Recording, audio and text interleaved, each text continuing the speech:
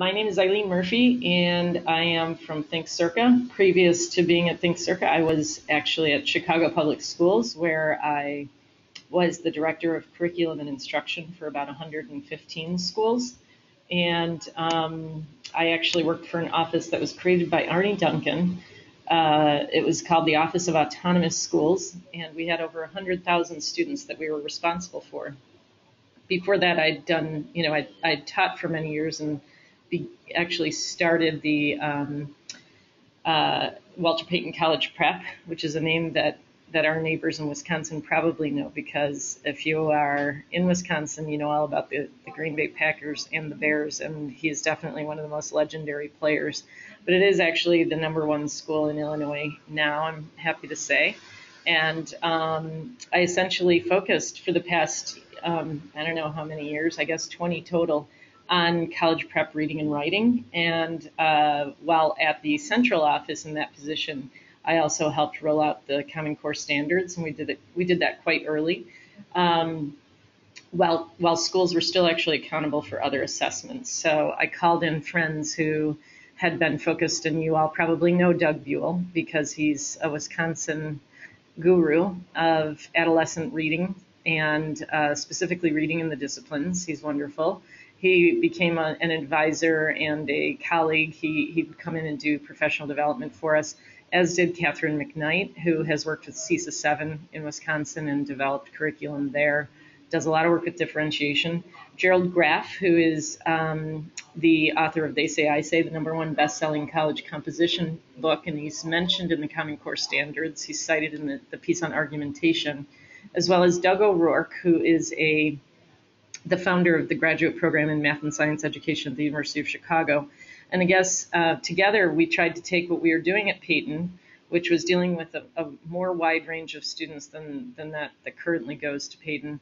And we focused on getting them career and college ready through an all honors and AP program. And again, the students coming in weren't typically there. So I got really focused on the very things that the Common Core was asking. And I actually wrote a book on close reading and argumentation right around that same time.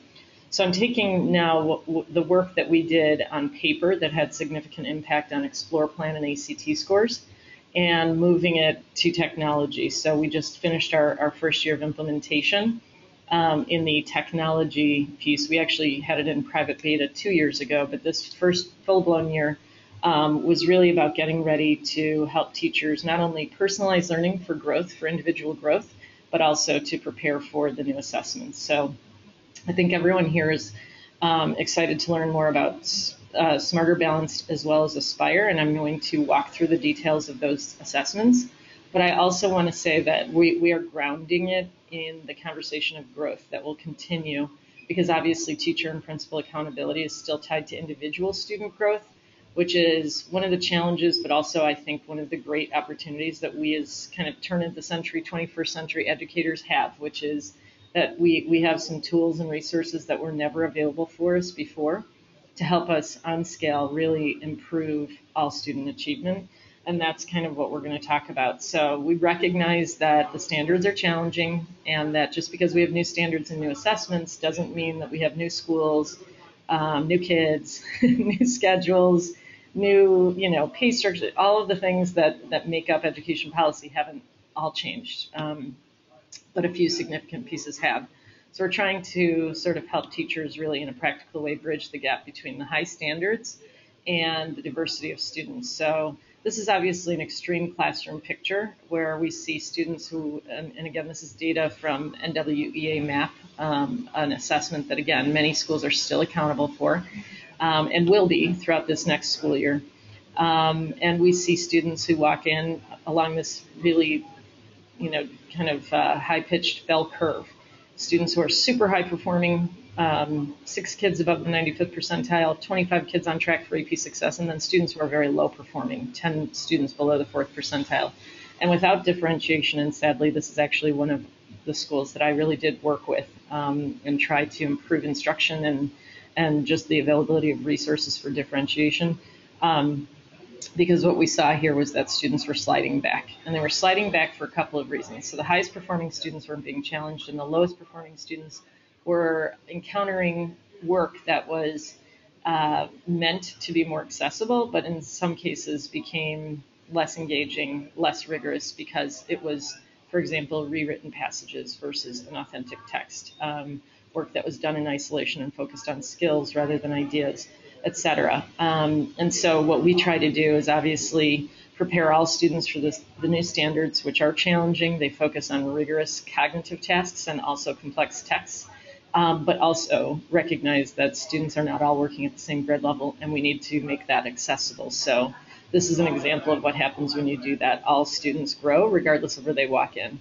Doesn't mean everyone's going to master the Common Core state standards on day one, but obviously we have an opportunity to cause growth, and that is what we're focused on in addition to preparing for the assessments. So just to give you a snapshot of the impact that we've had this year in helping schools with Common Core, but also, again, this measure, the NWEA MAP test, we had students grow in a 5th grade class, and we have many of these case studies, 2.2 years, and they're part of a study that the Gates Foundation is doing along with SRI, where they're measuring the impact of ThinkCERCA on student growth and achievement on the Common Core. And so you can see the impact where students went from the 41st percentile in growth to the 87th percentile. So as we talk about the assessments, we're also talking about students achieving more.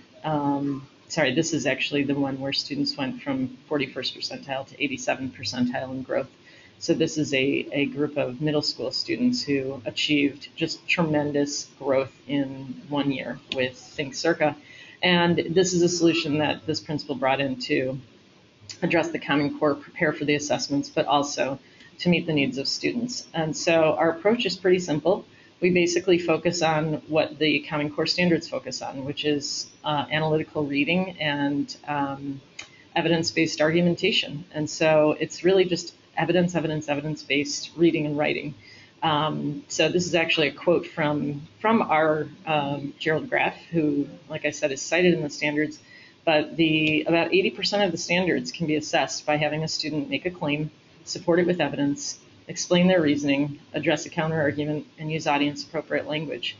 I was actually just meeting with Doug O'Rourke from the University of Chicago as we prepare a presentation for about 100 principals here in Chicago, where we're training people on the standards, and his argument is that all of the mathematical standards are actually subordinate to mathematical practice standard number 3, which is the ability to construct a viable argument and critique the reasoning of others.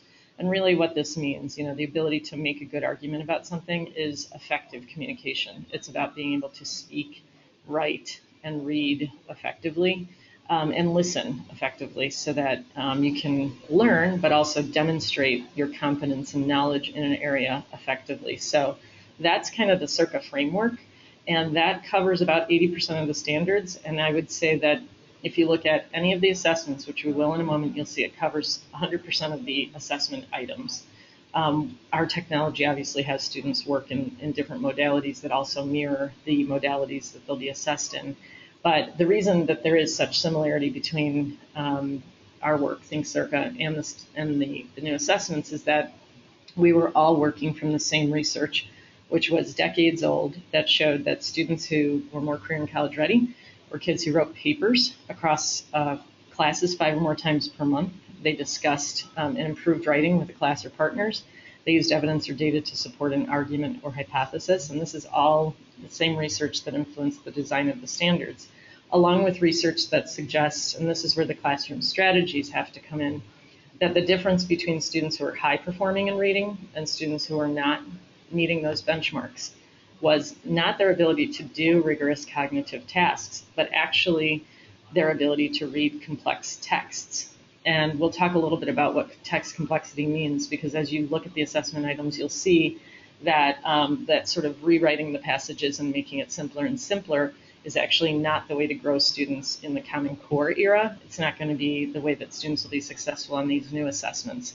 It is, it has a place in a school, but it is not necessarily what we want students, even those who are performing much further below grade level than we'd like them to. We don't want to kind of withhold complex text or authentic text. what we want to do is make sure that we scaffold the students' awareness of background knowledge and vocab and make peers assets in their learning. And you know, when I say making peers assets in our learning, I'm suggesting that the focus of argumentation not only gives students a really simple critical lens, but it also gives students a set of components to work from that are easy to remember, they're easy to work with. It also gives students a natural engagement in like nothing else can. And there isn't a video game or any kind of point system that is more powerful to a student than an engaged peer who engages them with a different point of view that is valid and responsive to the point of view that they've presented.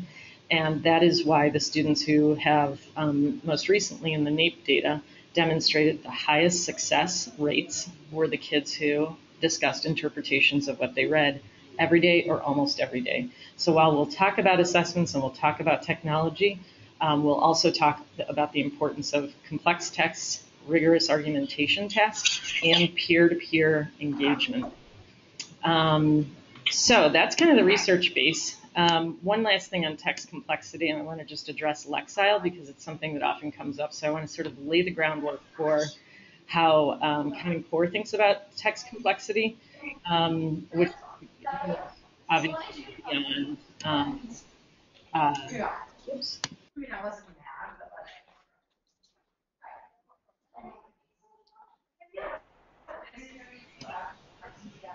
Sorry, I think I accidentally muted myself there. Not good. Anyway, text complexity goes beyond Lexile because, as the standards note, there are elements of the text that can't be captured in just an algorithm. There are ideas, there are themes, there are structures that can't be captured there. So we just use these as examples of where Captain Underpants actually has a higher Lexile than Farewell to Arms. We know that's not true. I also use the example of the Halo blog that children who are in second grade who are interested in this video game can read, and I can't read. The Lexile happens to be above college level. Now back to the assessments. So you kind of have a sense of the research. And I think it's really important to be kind of re-grounded in that research and in the reality of classrooms before we look at the assessments, so you can think about classroom strategies that will help us achieve. So the focus is 100% on evidence-based reading and writing in these new assessments. So I'm going to just start kind of rattling through sample items on Aspire. Aspire is, of course, designed by ACT. And it is at once very similar to ACT and very, very different in the sense that you'll still see the same complex text, but now you'll probably see multiple texts in one item. So in this case, a student is going to be reading a narrative. It was always presented on Explore Plan and ACT, but now, in addition to reading one narrative, they'll read a second one, and they'll be asked to then identify similarities between the texts. So identify one way in which the gray cub's life in the passage from White Fang differs from the horse's life in the excerpt of Black Beauty. Use one detail from the passage and one detail from the excerpt to support your answer. So that's a grade 6 item. So this is where students are obviously going to be challenged in a number of different ways, well beyond comprehension. And this is why students need exposure to complex text, to, probably some great works of literature that are older so that they can kind of work their way around some of these passages. Jack London is a great writer, incredibly compelling, but the vocab is difficult, as all of us who have read him know. The same with Black Beauty. Obviously, we're looking at some syntax and word choice that's going to be pretty challenging for students who've never been exposed to anything other than contemporary literature or nonfiction. So that's something to keep in mind. There's comparative analysis, and there's always evidence required for student answers, whether they're open-ended or multiple choice. Here's an example from Smarter Balanced. So in the evidence-based reading assessment item for grade 7 for Smarter Balanced, you see, again, the complex texts. This is a sort of social science focus where we're learning about fish in Honduras. We're asked a part A and a part B, which is a new modality as well. So not only are students not used to open-ended questions, they're also not used to typing out their answers on a keyboard. And they're certainly not used to having a part A that's then going to impact their ability to choose the correct answer in part B. But that is what we're going to be practicing with students. So in this case, the students are asked what is most likely the author's intent, and essentially they're taking an author's choice, mentioning blind fish, and then they're asking in part B, after the student has identified the intention of the author, going back to audience and the idea of purpose, we're basically then asked to provide evidence. So which sentence from the text best illustrates the inference made in part A? So a couple of things about this item. Number one, the modality, part A, part B. Number two, the awareness that I think really takes time to build in a student's mind, that an author is making, that I always say, writing is reading in reverse, and reading is writing in reverse. So there's an author who has intended something and has made a choice. That's a concept that students don't typically kind of develop very early, something that can be facilitated by that peer-to-peer workshop, because we start practicing thinking about authors making choices, even by doing peer-to-peer workshops with other student writers. And then if we can make that explicit connection to, just like the student writer you're helping with their paper, there are these authors making choices, you can start to build that conceptual understanding. And obviously it's the text that speaks to author's intent, and sometimes it's clear and sometimes it's not. But again, we're doing evidence-based reading in both of these cases. Again, we have another sort of open-ended ELA item where we're then taking an inference about a narrator's feeling and writing an open-ended essay. So this is, again, sort of a social science item where we're basically doing evidence-based character analysis. So this is a little bit about Pony Express, so some cultural literacy at work here. And this is why I think many of us have experienced over time this sort of focus on reading informational texts, because it's often the lowest score on current assessments. And of course, the reason isn't because they can't read a sentence that was written in a fictional or a nonfiction text because somehow there's crazy syntax or something. It's actually more about understanding the content or bringing the vocabulary or knowledge of how those texts work to the reading.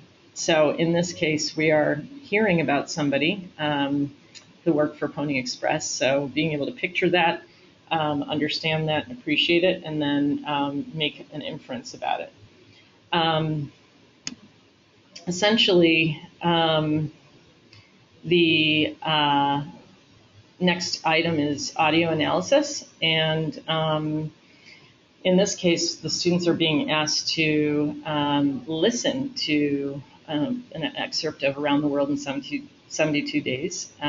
This is in the public domain, and again, I'm just going to comment on the exposure to our more, sort of older texts, because public domain for a publisher of assessments also equals free. I think we're going to see those on our assessments. We always have, and we probably always will. So exposing students to some non-contemporary readings, I think, is important for a lot of reasons. Plus, they're still around because they're probably pretty awesome, like Jack London, but they're also something that they're going to be able to use on the test. So in this case, they have somebody reading it, and we're going to do another part A, part B. What conclusion about the speaker is best supported by evidence from the presentation, and which quotation from the presentation best supports your answer? Analyzing text in those ways is, again, a totally new modality. So when we create our lessons, we are thinking about these. We actually, on our free platform, ThinkCERCA.com, you can assess a student's ability to read a video critically, listen critically, look at an infographic critically, and of course lots of informational texts in science and social science. But it does take practice to listen critically. Again, in this, in this ACT Aspire sample, we see another new modality, and this is, I think, a really interesting use of technology for assessment. I have to say that both Aspire and Smarter Balanced are definitely truly assessing these standards with precision. And in this case, it's a social science passage again, a fairly challenging one. And the student is being asked to apply chronological thinking, which is something that is in the social science standards. And they're expressing that chronological knowledge, or that ability to kind of untangle something that wasn't presented in chronological order through a drag and drop modality. So essentially what we see here is students doing sophisticated literacy across disciplines and doing, being assessed in new modalities. So we're completing a sequence chart and, filling in making assumptions about the correct order. So well beyond comprehension. Also, we go back to author's intention, and we see in this Aspire sample complex text where they're being asked about author's choices. So what is the purpose of this particular paragraph that shifts from one idea to another? So noticing the moves of a text is something that is that close analytical reading that we haven't in past decades spent a lot of time doing. And while we obviously provide lessons that do this very thing, we also, I always kind of remind everyone that we encourage a balance of volume reading so that we're giving the students that sea of words and that fluency with close reading. So as we continue to talk about close reading and evidence-based reading and writing, we also want to keep in mind that students won't get that literate unless they're reading what we would recommend, which is from grades 4 to 12, at least 150 pages a week. And that includes novels, and novels are included on the assessments. So here's a Smarter Balanced in high school, and I know you guys are actually in Wisconsin not doing the high school assessment, but just to give you a sense of where we're ending up in the continuum, this is an excerpt from Life of Pi. Again, we have a Part A, Part B, and again, we have evidence-based character analysis. So we're looking for details from the text that support a claim about a character. Those are not skills that you develop in 1 year or that you develop and then you check it and you move on in a pacing guide, as we all know. None of these standards can be sliced and diced very easily. So we're looking for complexity and rigor in the instruction, and this kind of instruction is what leads to students developing these sophisticated vocabularies, background knowledge, cultural literacy that includes an awareness of significant events in history and key writers, etc. So in this case, they're asked the stories. What do the stories of survival in the last paragraph suggest to the reader about the narrator? Again, evidence-based character analysis. So when you sort of approach the task of selecting texts, I think I just gave you a pretty good picture of the authenticity that's required, the range in terms of dates in which these pieces were written, so that we're exposing students to some old, some new. Also the the different genres, because I compare it sort of to driving in a foreign city, which I personally actually am really still afraid to do. So maybe this is a bad analogy, but if you're somebody who knows how to drive and you know that a red means stop and a green means go, you can sort of make your way around another city as long as there's some basics, road signs that look familiar to you.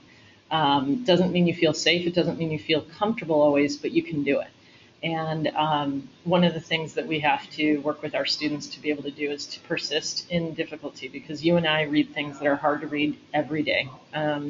We figure it out because we know sort of the moves to make within a given text. And that's what we try to do with students. So our approach to leveling is actually to provide these authentic texts and just provide authentic ones at a different range, and then provide evidence-based argumentation opportunities by giving each student a different point of view. And I'll talk more about it later, but I just wanted to point out that you don't develop those skills of reading complex texts by periodic exposure to authenticity and then constant exposure to rewrites or things that have been simplified for you. You develop that complex knowledge and language sophistication by exposure over time. I want to dig in a little bit to the science tasks, because I'm going to go back to this other screen. Look, for example, at the modality in terms of the number of items that are related in this passage. So in this case, it's kind of a research simulation. It is grade 4, and students have 3 tasks on this particular item. So part one is giving multiple sources, and they're playing out the scenario where the school science fair is taking place soon, and you've been given these sources, you've reviewed them, you'll have an opportunity to answer questions about them, and then in part two, you write an informational article using information that you gathered there. So you're essentially selecting the most valid source. You're often given sources that speak to the same issue, and you're supposed to figure out which pieces of evidence most clearly support those claims. So you have some open-ended, and you're evaluating the the relevance, the authority, the specificity, various aspects of evaluating evidence. And in some cases, you're also matching. So even the automated assessments are really focused, again, in a different kind of modality, but the same cognitive task. So you're evaluating a claim, you're evaluating sources, evidence to support that claim, and you are matching those items. So you can have multiple right answers. Some animals have developed special body features that help them survive in the place where they live. Source 1, 2, and 3 may actually apply. So your job is to evaluate that. So that's how that auto assessment works. This, I have to say, is one of the most fascinating pieces of these new assessments in my mind, which is that the science passages that have been released, the science samples, that have been released from Aspire, indicate an emphasis on peer-to-peer argumentation in science as well.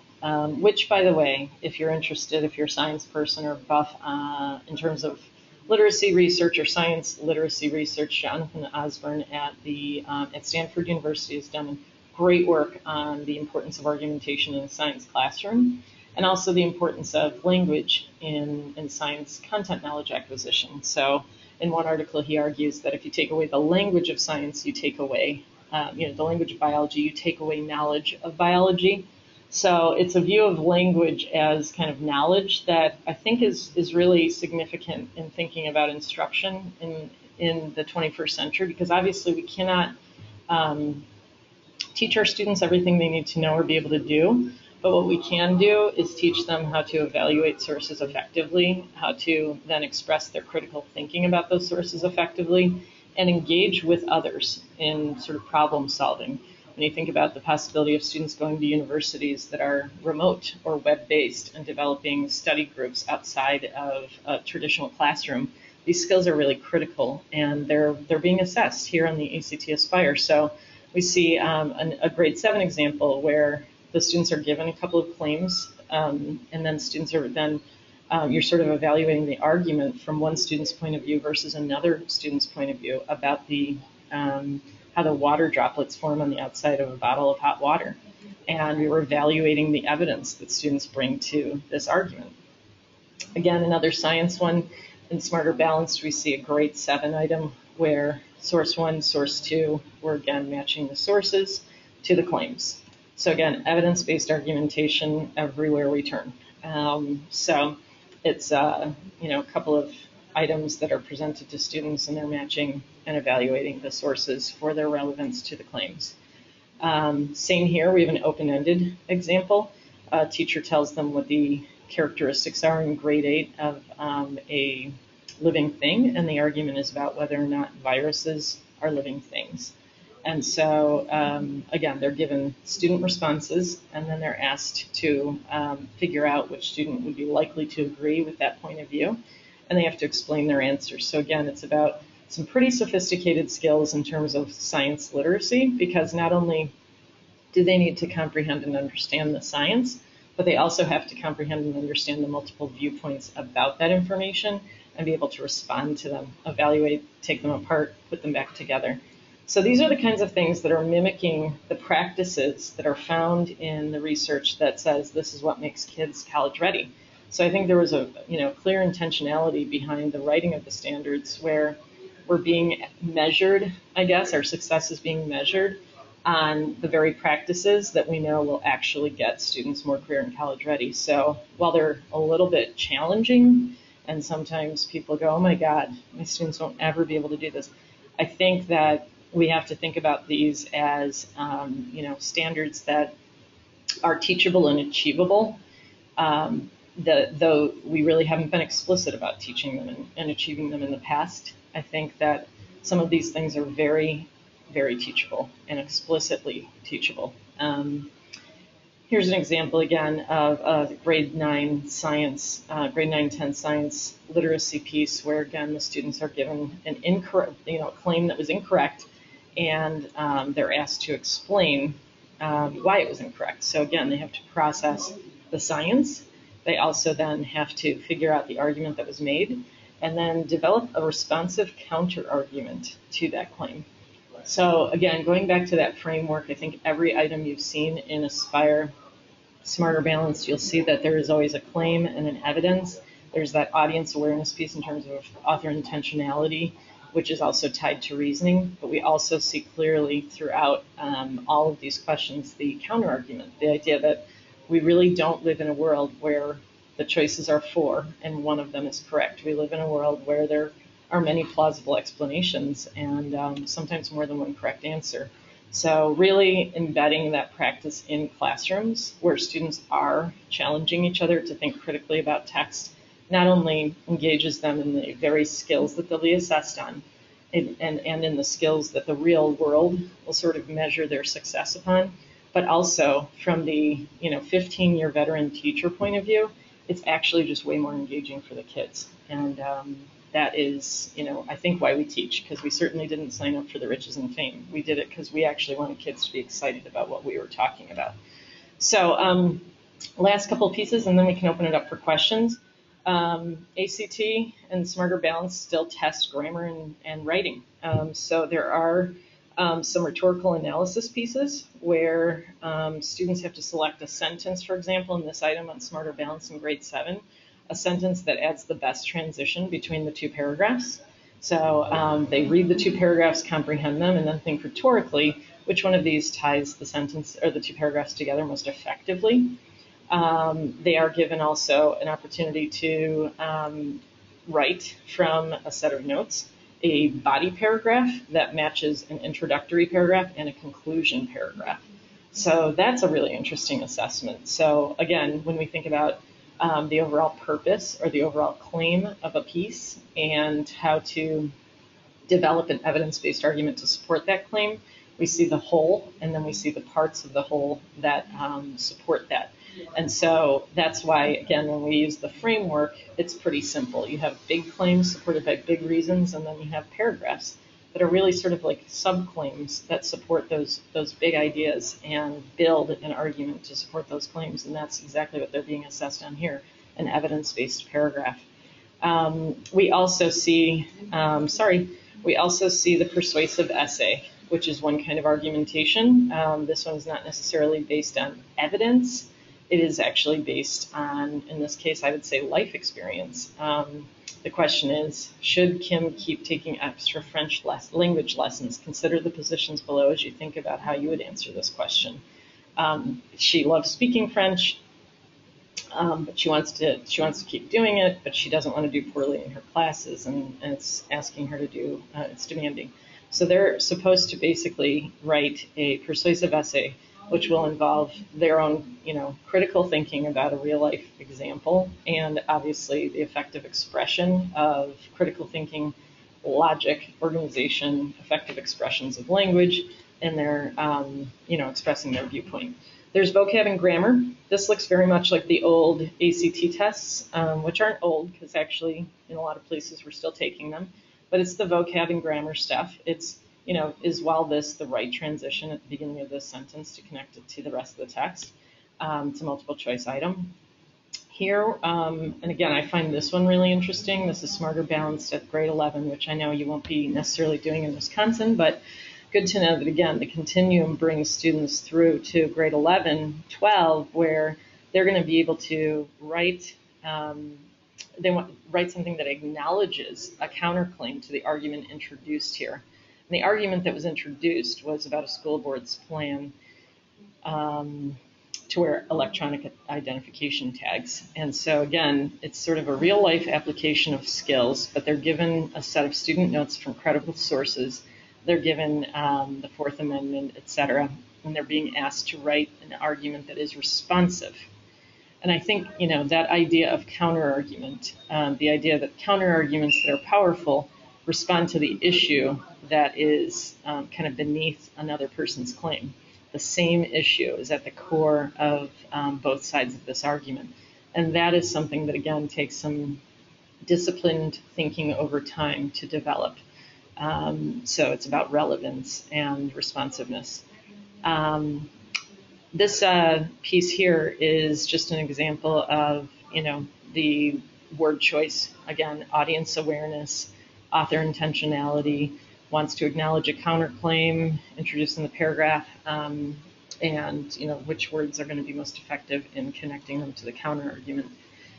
The audience awareness kind of pervades throughout. So responsiveness in the counter-arguments is all tied up with the idea of making an argument that's significant to the audience, a conclusion that best explains the significance of the informational text. Why is this relevant? The so what kind of part of writing. And let's see, I have a couple more and then we can move on.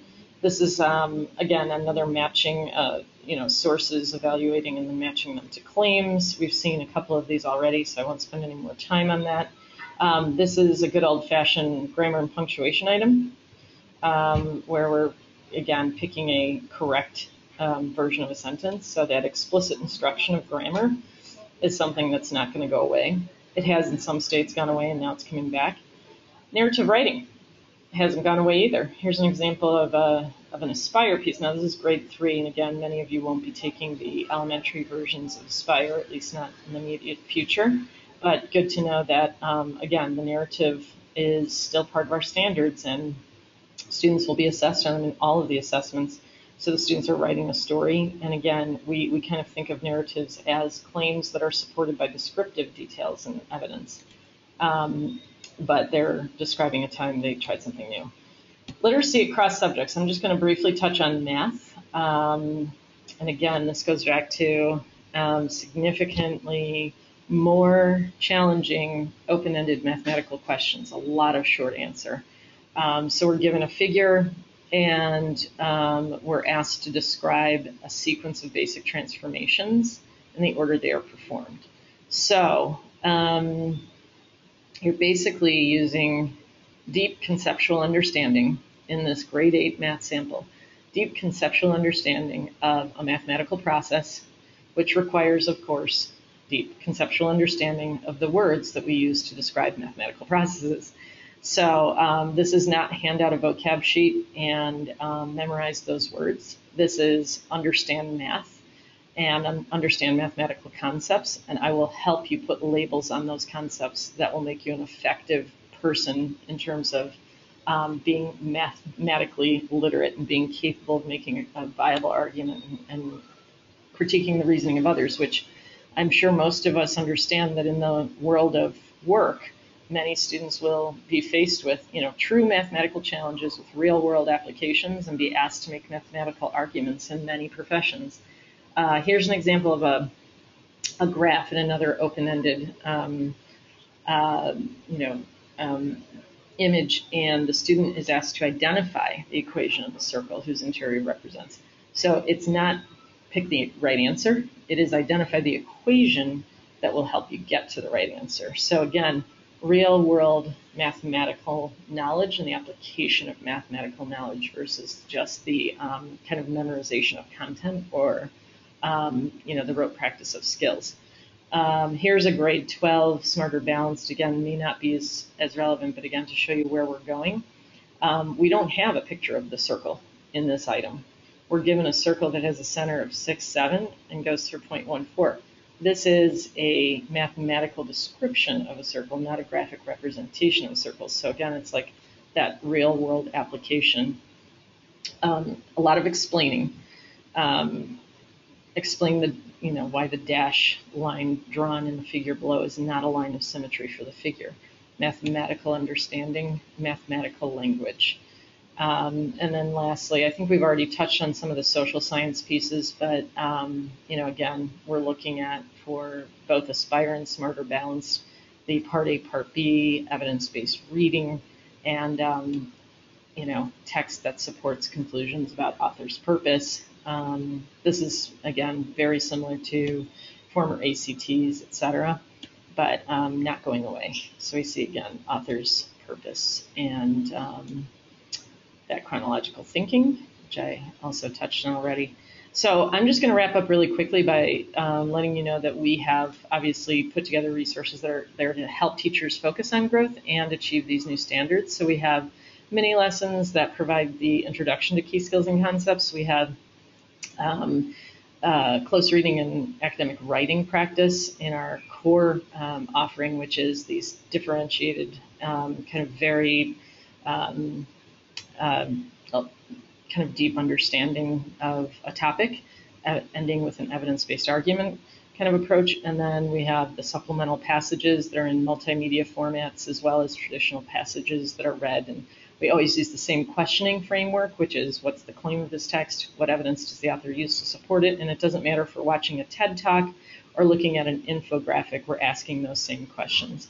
How do they express their reasoning and connect that evidence to their claim? How do they address counterarguments? And as they choose the words that they use to reach their audience effectively, what are your noticings?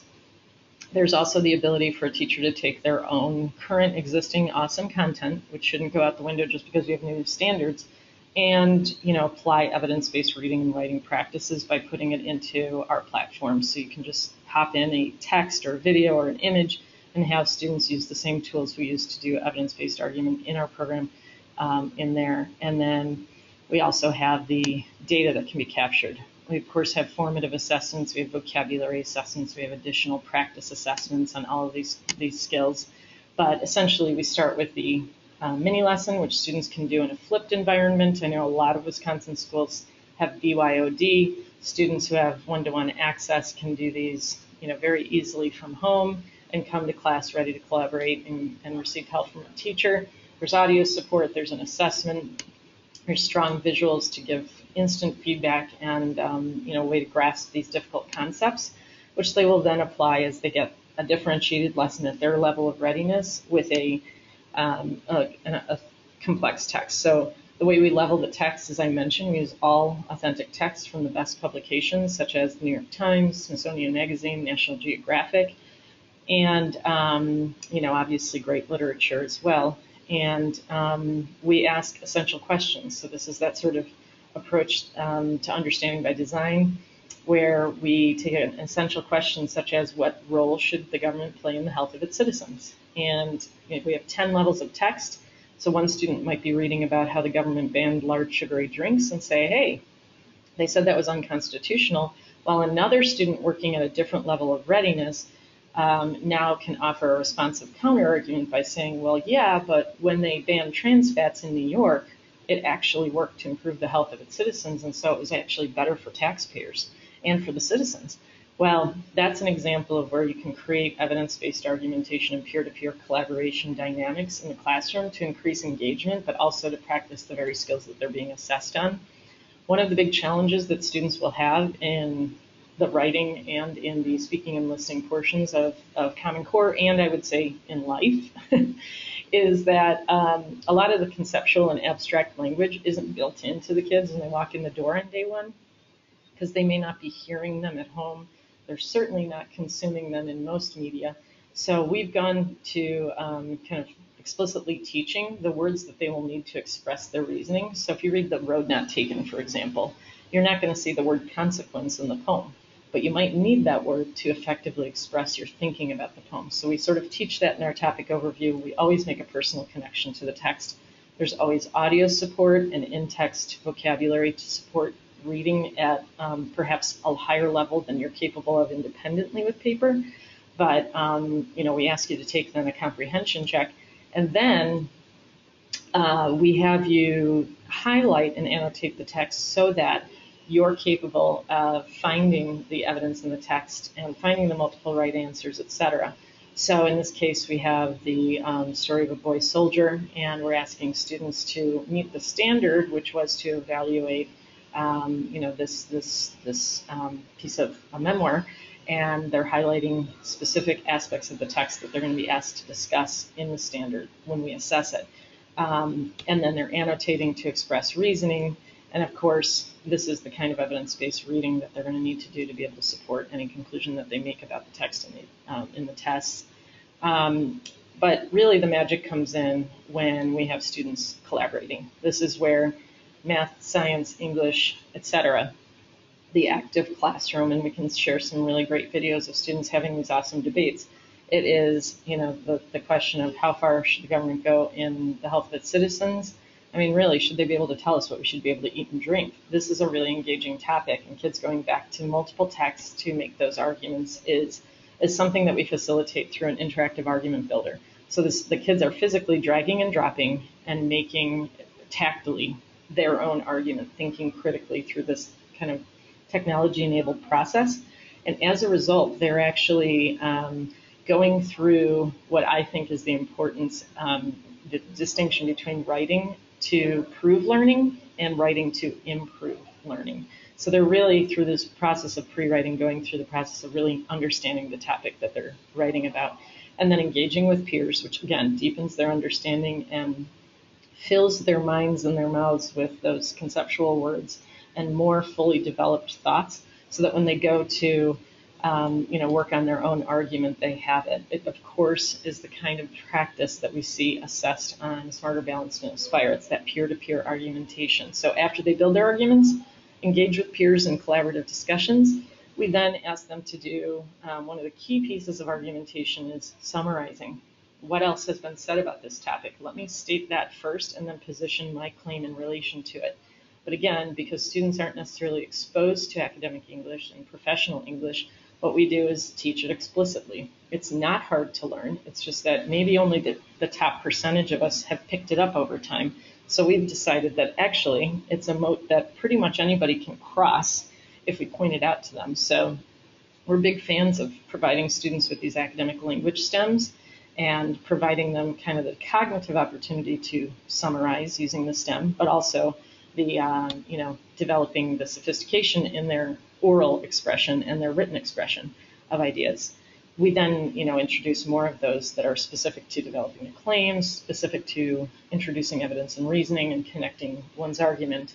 And then at the bottom, which is not shown in the screenshot, we actually always have a model that is discipline specific, because it doesn't sound the same to write in science as it does to write in social science or in English. So we like to model that as well. And we take authentic texts.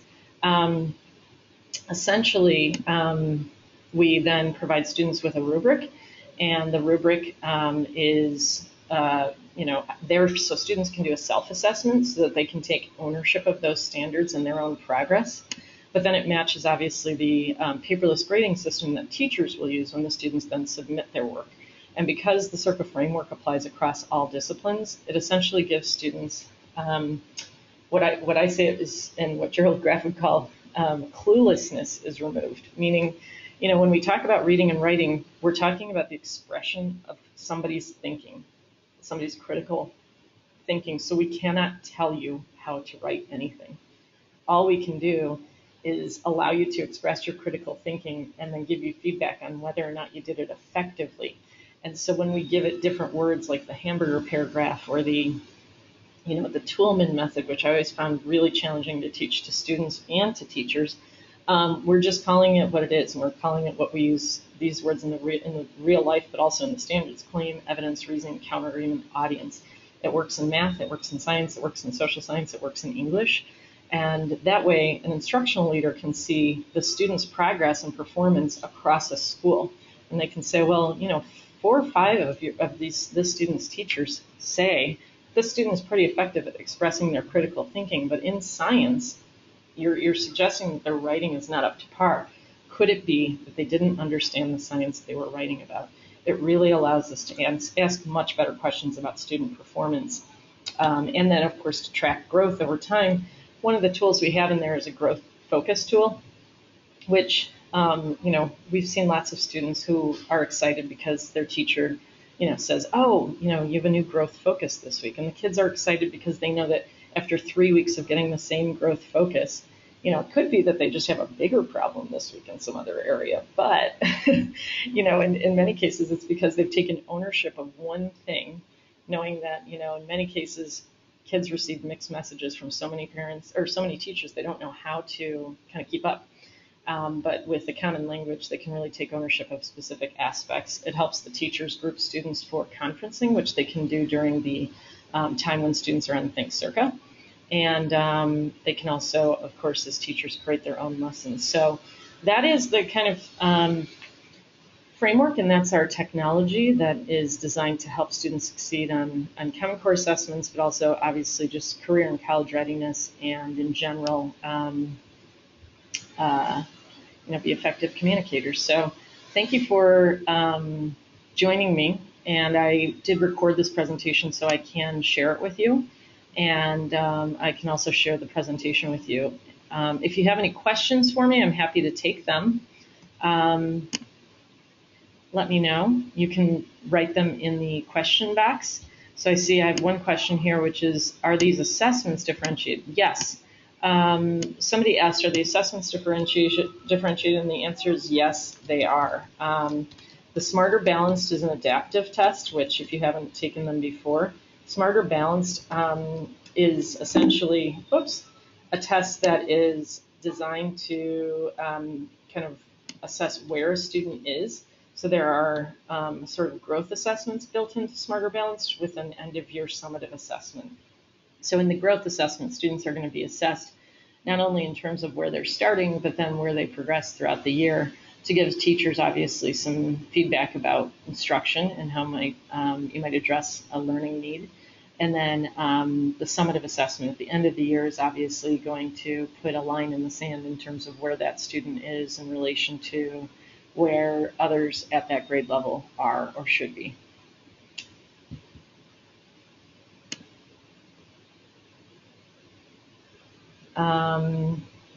So yeah, the differentiated is adaptive, meaning that a student gets something wrong, they're given an easier question, they get something right, they're given a more challenging question. It's sort of similar to MAP in that way, the measure of academic progress that NWEA has been doing for decades, and I think some other people use STAR, and there's other growth assessments that have worked in that way. Any other questions? I don't want to keep you because I already went a little bit over.